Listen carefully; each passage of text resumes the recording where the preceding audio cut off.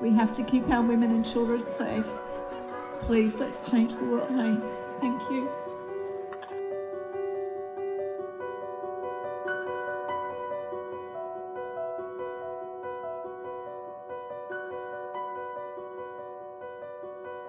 What drew people to St Mary's was this sense of social justice being an act of faith.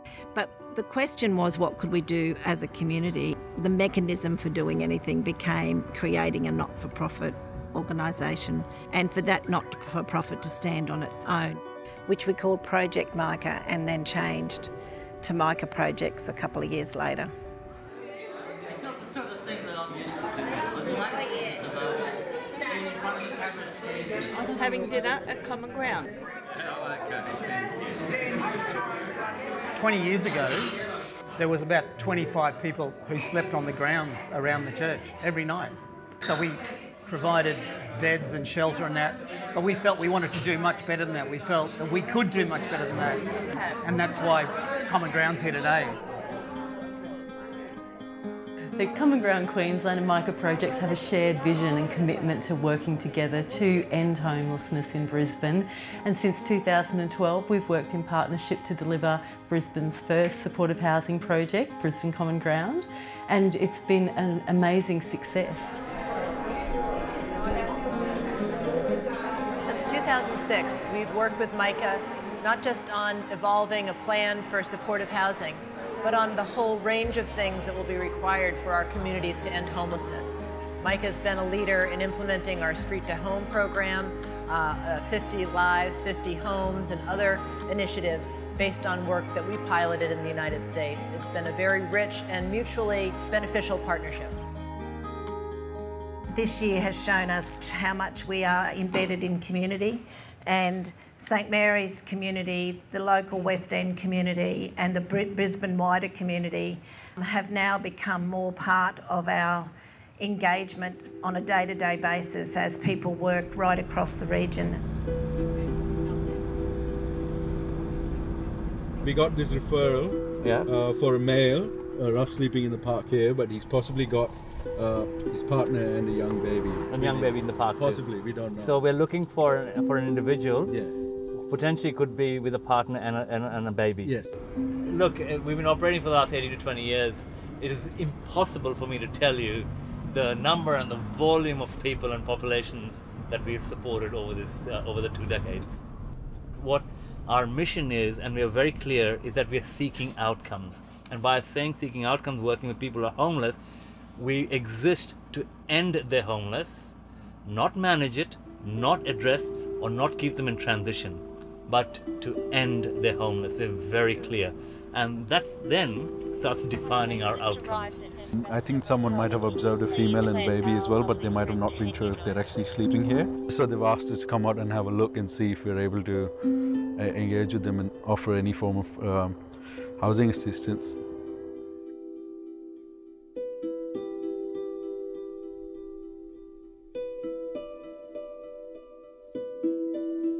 I just thought about the fact that I've got an 11-year-old son and that he's very lucky that he's got a good family, you know, I've got a job, we've got a house, and I realised there's other kids that don't have that.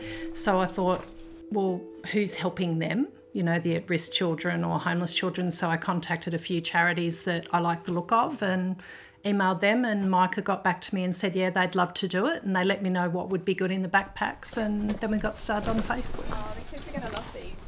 They're going to be great.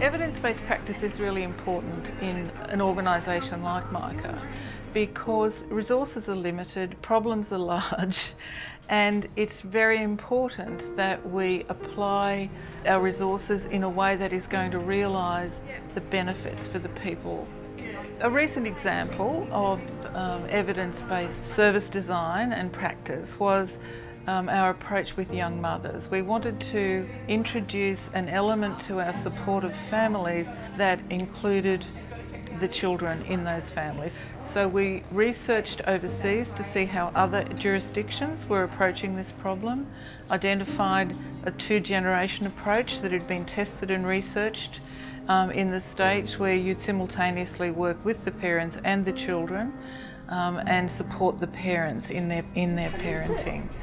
And he just kicks around. I go in there and he's like up on all fours looking around. Yeah. I'm like, go back on your back. If you make a decision to begin parenting at a young age, there's still a lot of obstacles for you to overcome. I think the stigma that existed in the 60s and 70s, unfortunately, is still alive and thriving today. So young women still face a lot of discrimination. So we here at Young Mothers for Young Women, we celebrate the decision they make to parent early, and what we try and do is, I suppose, put in meaningful supports that can assist them to be the best parents that they all want to be. When you have children at a young age, you can end up quite socially isolated. We hear that a lot. So we try and provide an opportunity for young women to come together and meet each other and form a new peer group of people that are sharing that journey of early parenting.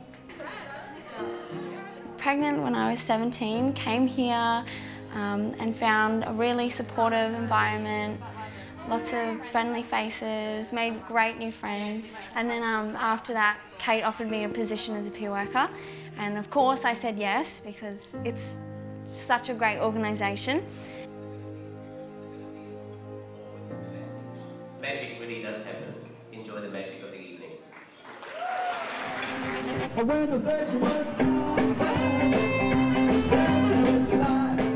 Well, what drives me is the change that I see in people's lives and that they're validated, whether it's by advocacy or whether it's by direct service delivery, like getting a home or getting to go to the Royal Commission.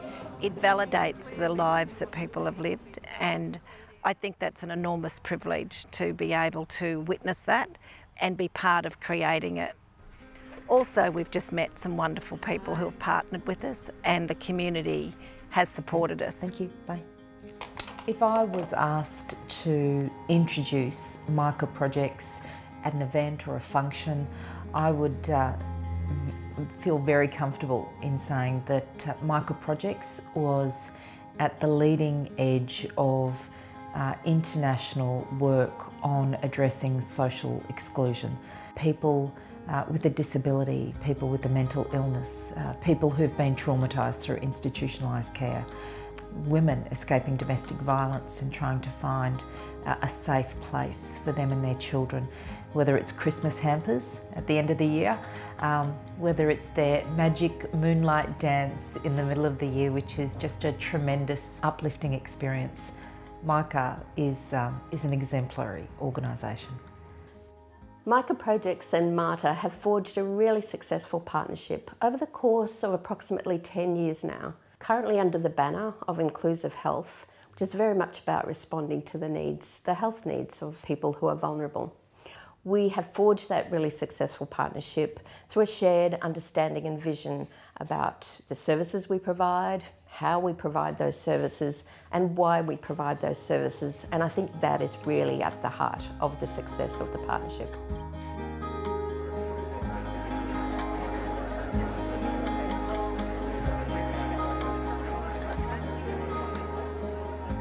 "20 years ago, we started the Ex-Residents Network Support Group, which was a group of people who were passionate about the issues of abuse and neglect in institutions and wanted to do something about it.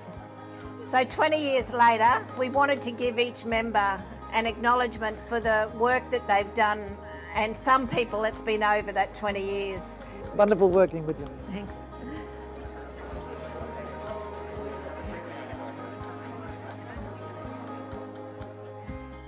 Working with the Americans, with the Community Solutions and Roseanne Haggerty and Nan Roman, they've all been great opportunities that we've had, because we can prevent our problem from becoming big by learning from what they've done. So Registry Week and the 500 Lives campaign, All those things have given us inspiration. We need to partner with the world thinkers. These are global issues that are creating homelessness. People who supported the insight of learning from overseas, partnering with people in America who have a much bigger problem than we do. Like, these issues are global problems: homelessness, institutional abuse, clergy sexual abuse. They're not in isolation. So if we don't work in isolation ourselves, I think we can then break the isolation for the people who live it at a very personal and a daily grind. And that's been a privilege that we've all had, to be inspired by others who are ahead of the game. Australia is so lucky, yet we're neglecting to see that we're going to have these problems at a much bigger scale if we don't stop it.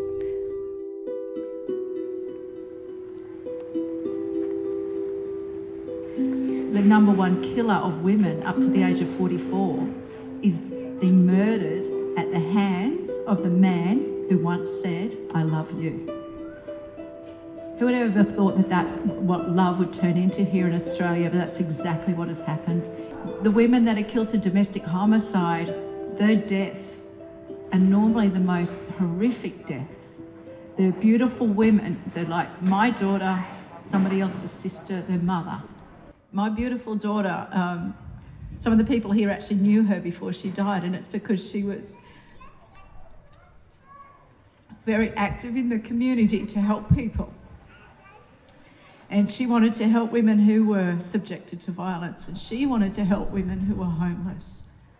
And so how ironic was it that out of all the people to get murdered by domestic homicide, it was my daughter, Bianca. None of us are immune.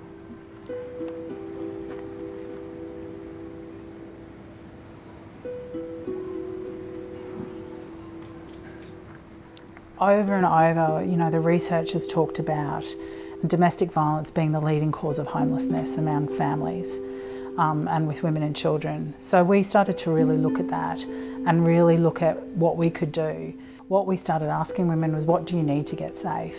And they started telling us that they needed somewhere safe to live.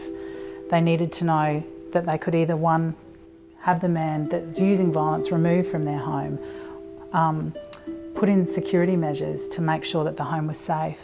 Sometimes it's not about doing, lots of counselling and support. Sometimes it's about being really practical, really pragmatic. What do you need right now to get to safety? Welcome to Hamper Day 2016 for Micah Projects. Today we're going to prepare, pack and deliver over 300 Christmas hampers to the families that are supported by Micah Projects. We've got 6 goals that we really want to keep working on. We want to see homelessness as a public health issue and end it. We want to make sure children and families are included in this response, that it's not just about individuals. We don't want children living on the streets, and we want to prevent and break the cycle of intergenerational homelessness. We want to make sure that people do get justice after they've made this enormous commitment to telling of their stories and histories and experiences of sexual abuse and the lack of accountability. We want to make sure that we bring employment and meaningful activity into the mix, that once people are housed, you end their homelessness, but you don't end their poverty, and you don't create community just with the house. You've got to keep doing the work of creating community. So these things are not over, and we want to do it for more people. We want to make sure that wherever we can go to scale, and we want to make sure that we're part of the solution to domestic violence and gender inequality, that what we do makes a difference in the lives of women, not just that they're safe, but that they actually feel like equal citizens.